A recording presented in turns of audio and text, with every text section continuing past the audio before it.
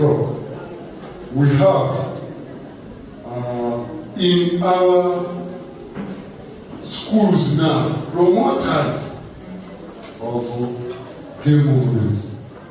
We are aware of some people who are recruiting, and they are paid high. Can you imagine somebody paying 5 million a month for recruiting campaigns? And even some teachers in some secondary schools, all institutions, except this one, they have been recruited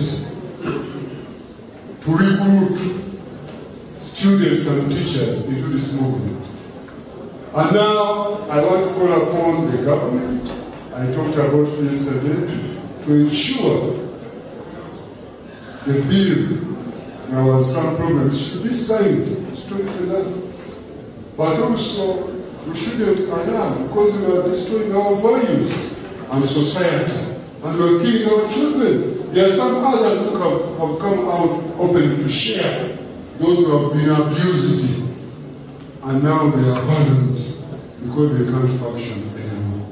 So we need to protect our country, and those who love money more than life, they should be warned.